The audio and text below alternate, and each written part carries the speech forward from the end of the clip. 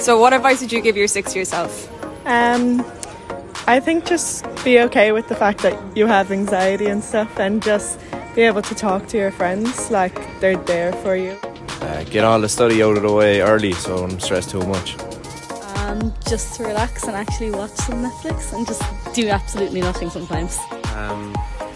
I'd say probably relax a bit more, don't worry too much about exams, and enjoy your last year with your friends. So for more advice, information and to learn about life in UL, don't forget to come to our open days next Thursday and Friday, 20th and 21st of October.